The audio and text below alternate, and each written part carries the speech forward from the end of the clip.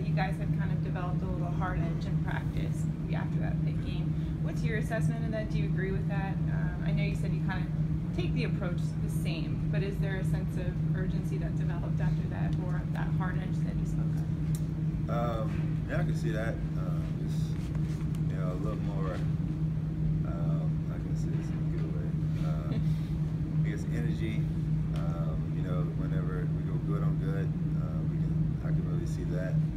But like I said before, the attitude's been the same, and the work ethic's been the same. But yeah, I can see, and once we go good on good, it's a lot more intense.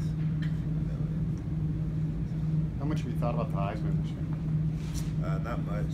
I've experienced it last year. It's really out of my control. The only thing I can do is really influence, the other people and worry about my performance on game day. But that's up to the voters and what they do. I'm just honored and blessed enough to continue to have my name in the mix and be, in that special group. So.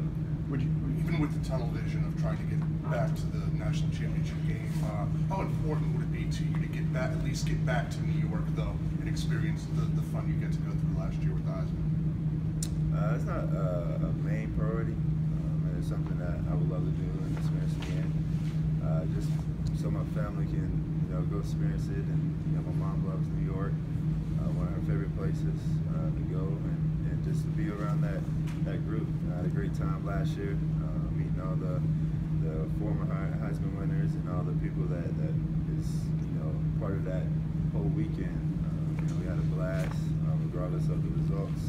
And of course, I want to get back there, but like I said before, it's just that's up to the voters if they want me back in New York, or if not. It is what it is. So. In the month of November, you completed 75.5% of your passes. Do you feel like you're playing as well right now as you ever have? Yeah, I feel like it. For me, I just feel like I grow each and every week, and I get better as the season goes. I just felt that way since high school.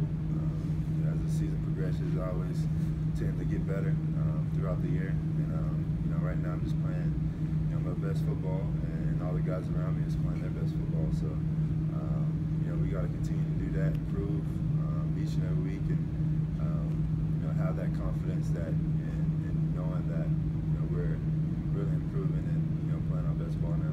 I remember in mid-August, you sort of tempered expectations, saying that the offense is going to take time to be at your best.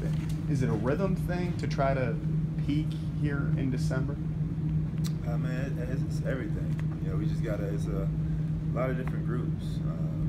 Just everyone is different. So we're not just gonna go off of last year. It's not like the NFL where you have the same guys, for 10 years.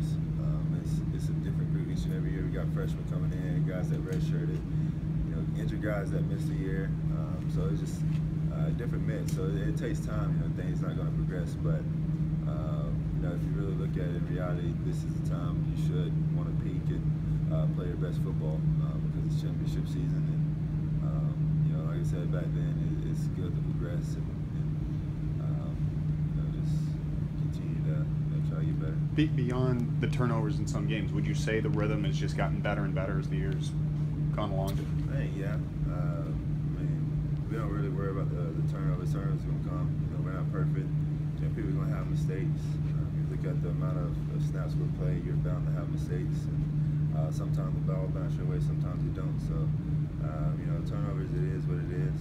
Once we get the W and keep moving forward, we're 11-1, for a reason. So, it's a team sport, it's a team game. So, we just continue to move forward. Going back to the Heisman.